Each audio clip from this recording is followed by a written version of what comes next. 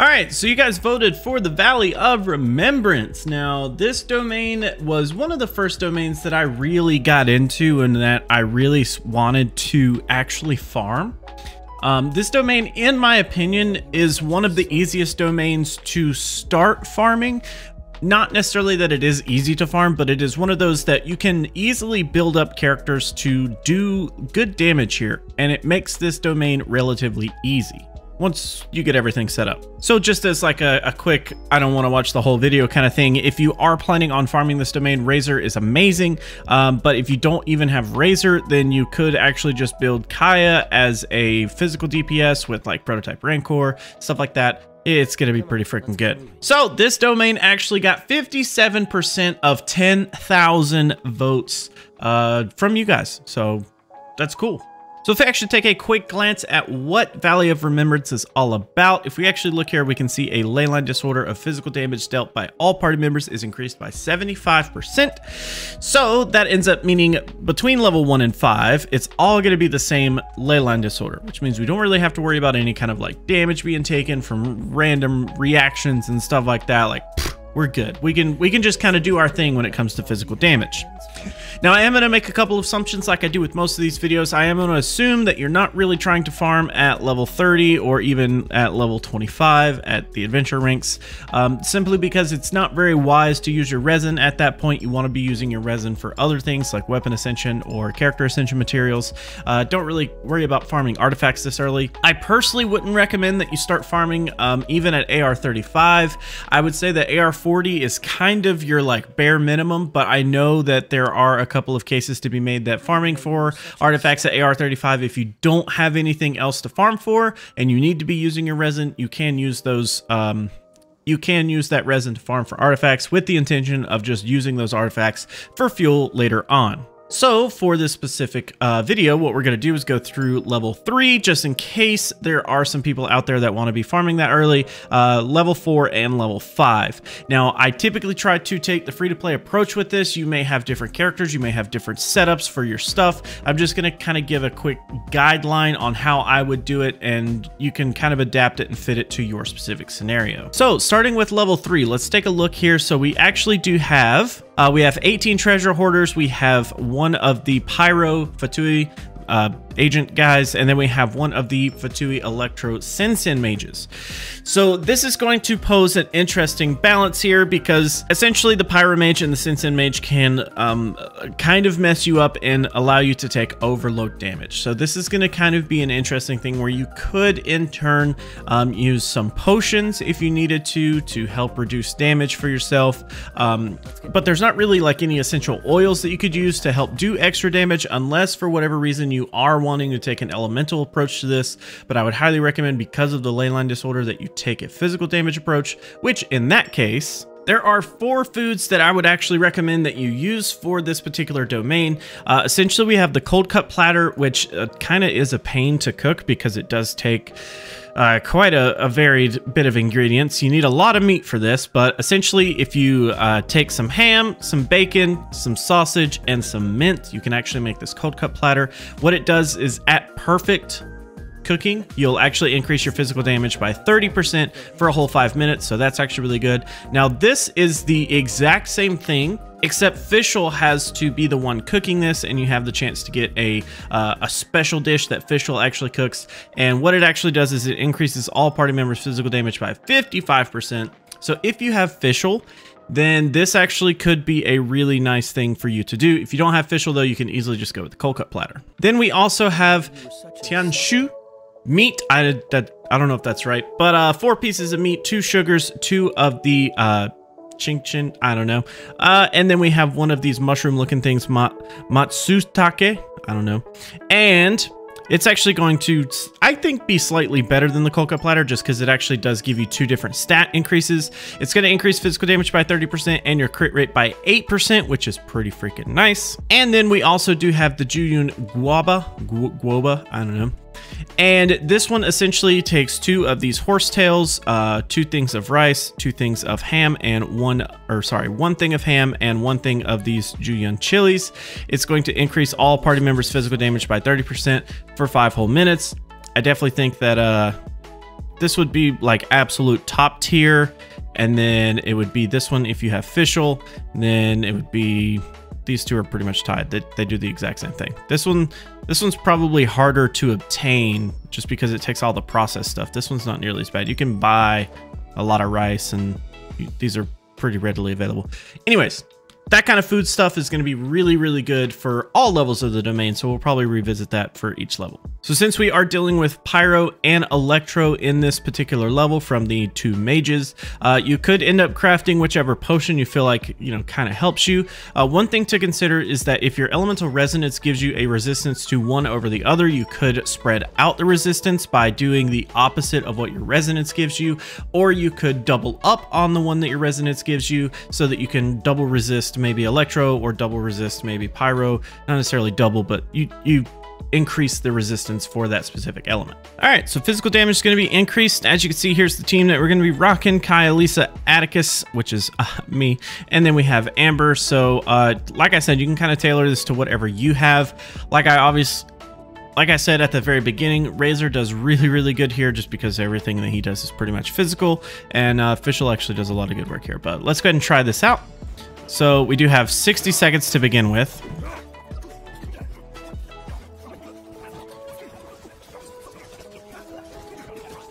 So since this one is time dependent, my main goal here is trying to pretty much focus on keeping my time up. We've gone over a lot of domains lately that have this weird time mechanic where you have to pay attention to your time and make sure that you don't lose too much time. My main goal with those is literally just to try to keep some enemies kind of low while I work on other enemies, and if I need to, I can kind of just go back and specifically target those enemies that are pretty low to begin with, and it will help me keep the time up. Rip. Rip. No!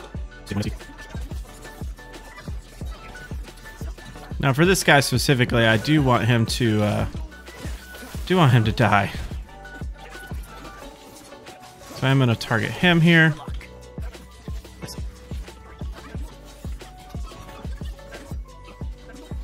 Now do remember that the Fatui, these agents here actually do have extra resistance to whatever element they kind of correspond to. So they actually do have a resistance to Pyro, and the Electro Sensen will have resistance to the Electro elements. So just kind of keep that in mind as well.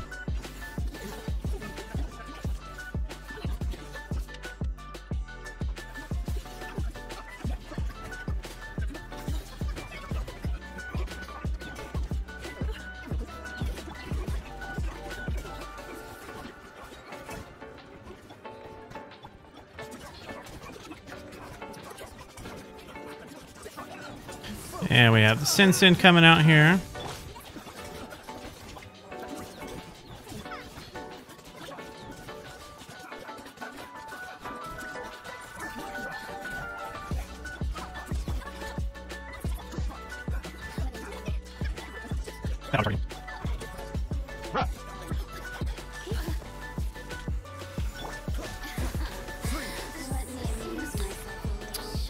Okay. Not the smoothest of runs. Took me 6.5 minutes. The biggest thing about this level is that you don't necessarily have to worry about completing it as quickly before your time runs out. You are in control of time more than it leads on. Essentially, get some enemies weak and start working on other enemies, and once your time starts to get low, just go clean up the other enemies really quickly and you should get a ton of time. And then as you do that, you can kind of snowball into more time and more time and more time. I like to think of these kind of situations like a ladder or a set of steps where I just kind of do a little bit here, do a little bit more, do a little bit more, and slowly just staircase my way upwards. So at level 4, you can see we do have 5 treasure hoarders. We have one of the Pyro mages, and we have one of the Sensen mage yet again. So this time around, it's just defeat 7 opponents within 360 seconds. Considering that, you know, everything is pretty much the exact same. I mean, of course, if you needed to cook any, or if you needed to craft any kind of essential oils for your dominant element, or if you wanted to, again, have the heat shield potion or maybe the insulation potion, those work well. And of course, any of the foods that we've previously talked about also still work really well here. All right, so for level 4, same exact team setup. I'm gonna eat a little bit of food here just to make sure I'm not completely weak. And here we go.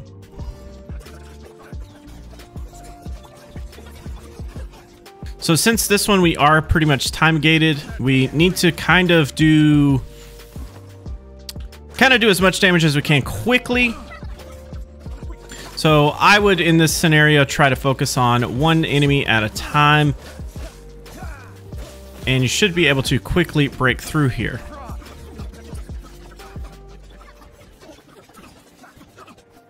All right. So once we get through all of the treasure hoarders, we should be able to take on both of these guys at the same time. I feel like the Sensen is going to be a little bit easier for me. So we also do have these electric force fields, I guess is what you want to call them.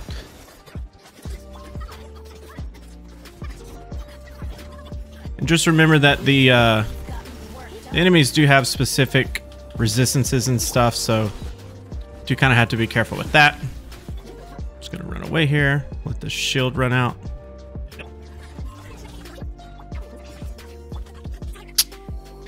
Come on, dude.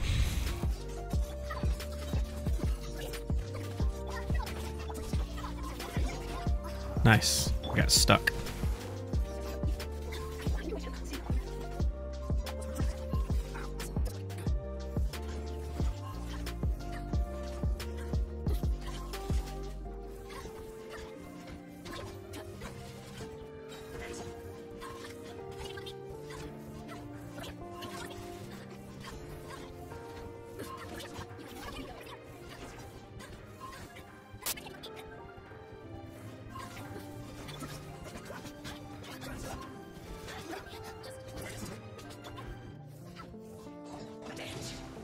What? Okay, hear me out. That was a little unorthodox. I literally had like everyone die except for Amber, so I kind of had to, you know, do what I had to do. But once you defeat all the treasure hoarders, just slowly take down the other two guys, relatively easy. Now for level 5, this is going to be the more difficult one. 5 enemies, right? 3 treasure hoarders, 1 of the pyro, 1 of the electro. So all the same stuff still applies, unless you just need essential oils for your specific element, or if you want resistances for one of the other, you can do that. And all of these foods still apply as well. All right, pretty much the exact same team, except I did switch over to the Anemo version of Traveler. So let's try this here.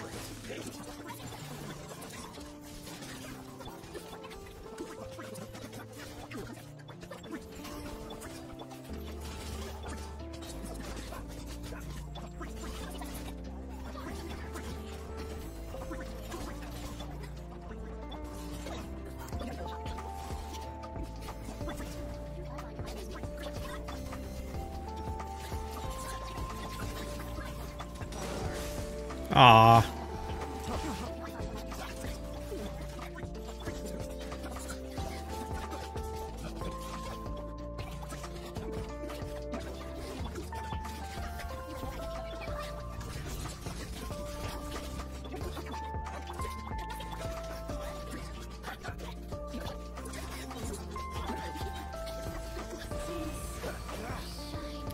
Okay, so the biggest gist of doing level freaking 5 is Anemo makes so much more sense than almost any other element. And that's probably going to be best demonstrated by literally me showing you just how to do this stage quickly. So typically at this part of the video, this is where I kind of go through and I say, hey, like this is like how to do it, how I do it. This is how I try to like do it quickly. Honestly, the biggest deal in this domain is bring some sort of crowd control. Anemo works best in my opinion, but you could technically just bring like Zhongli to help, you know, petrify and stuff like that if you had him, or even things like Child with Viridescent makes a little bit of sense. Well, it's really just Viridescent in general, but any kind of crowd control works really, really well here. Sucrose, Venti, Anemo MC, Viridescent Hunt on any kind of bow user typically. And then after that, it can really just kind of be whoever you want to bring in. So I'm going to show off two, I guess, different builds. Essentially, we're going to have one build where Venti is going to suck everyone up. Ganyu can just kind of throw down icicles from wherever. And yeah, Razor can just kind of clean up everything afterwards. So let's kind of go over this one, and then I'll show you one with Official, which is what I typically use for this domain. So what I do is pop, and go ahead and hit start, and you'll notice that brings everybody in, and then you can just literally, and then we can use Razor to just kind of clean up here. Now Razor probably isn't the best up against the Sinsen mage, but he still does really nice. Like up against this guy, bruh. Oh my.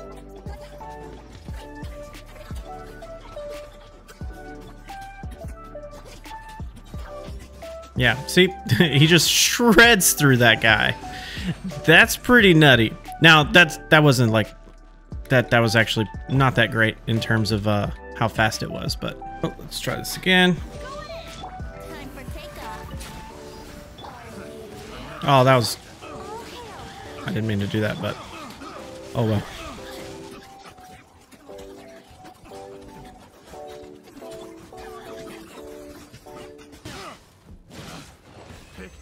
Now see, that was a lot cleaner. Not as clean as it could have been, but you know, Razor is like, oh my god. Now for what it's worth, I do think that Razor probably does a little bit better for me than Official, just in terms of like theory crafting, how this plays out in my head. Just because Official is a bow user, it does kind of limit her targeting to literally one enemy at a time, so it can make this kind of frustrating sometimes, but pretty much the same concept here. And I threw in Sucrose just to kind of give, oh, well, I don't have Venti. Yeah, that's okay. We'll do it with Sucrose.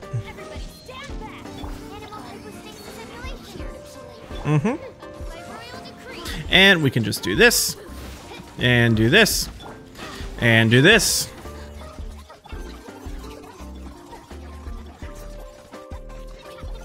Go ahead and do this.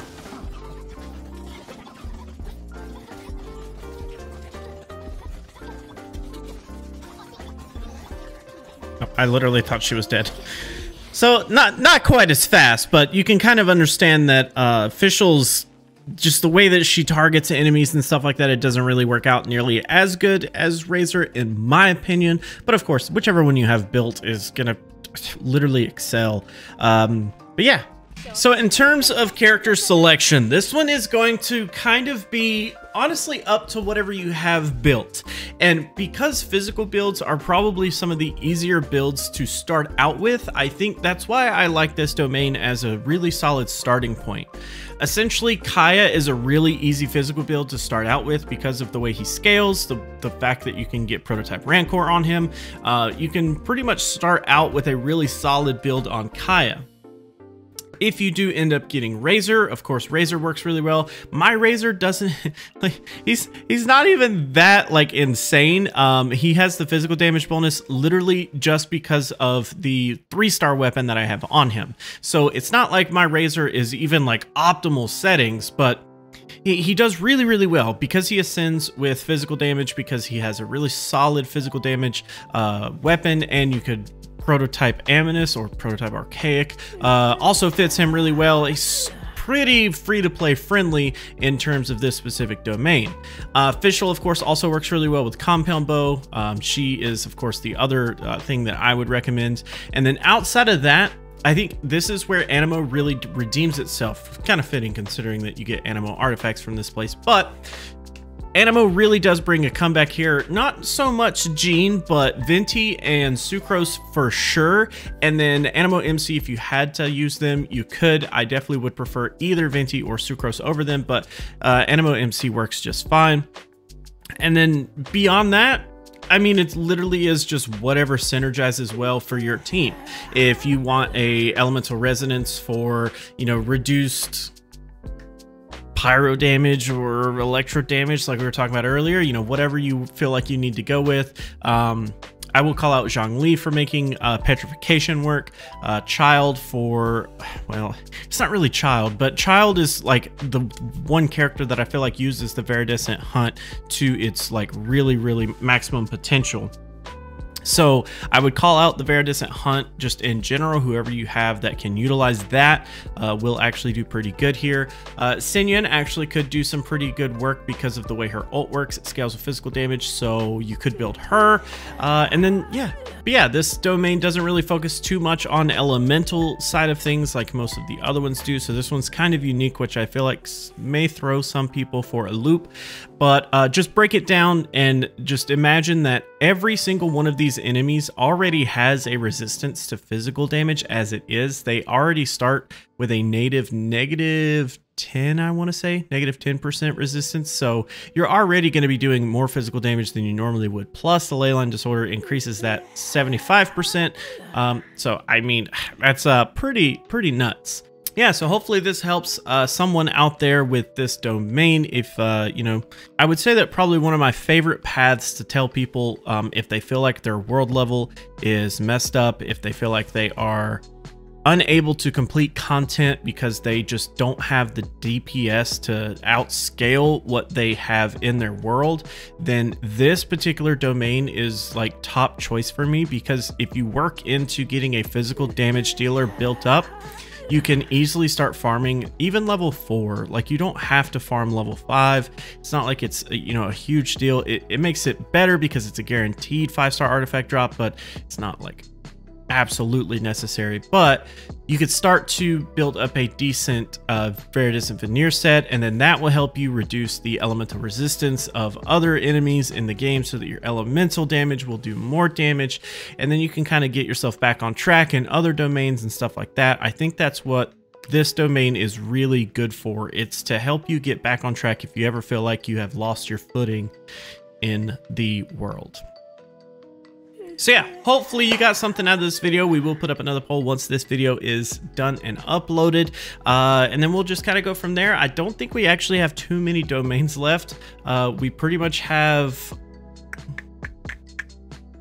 We haven't really touched any of the talent books, and we've only done one of the weapon ascension materials, so those are kind of... I suspected that people were going to be more into artifact farming, of course, than those types of materials, but we will get to those eventually. And once we throw the next poll up, you guys can vote, and we'll see where we go next. So yeah, thank you guys so much for hanging out. Thanks so much for watching. See ya. Major shout out to Cherry Blue, who is a YouTube member.